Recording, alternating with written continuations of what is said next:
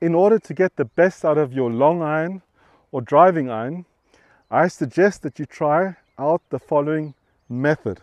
It's something that I do when I'm really under pressure, when the fairway is narrow.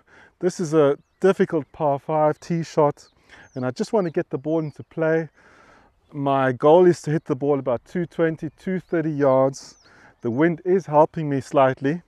So what I do, and I suggest you try this out, is the following.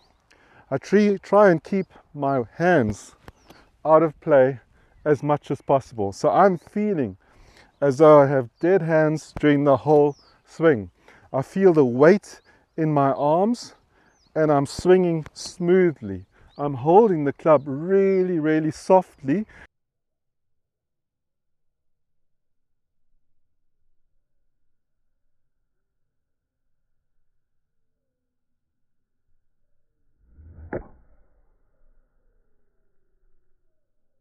Although my hands are quiet, the only way I'm able to keep my hands quiet is by moving my body at the same time.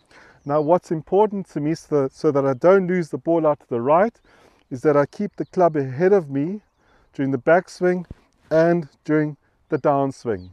I play the ball slightly back in my stance. I want the ball to roll out, which then helps me hit the ball from in to out. So I'm going to hit a slight draw here, but a very slight one. So let's do it.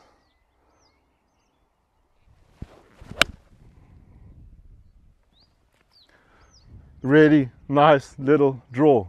It's important that you keep your hands quiet, keep your club head in front of you, and you will profit from this shot.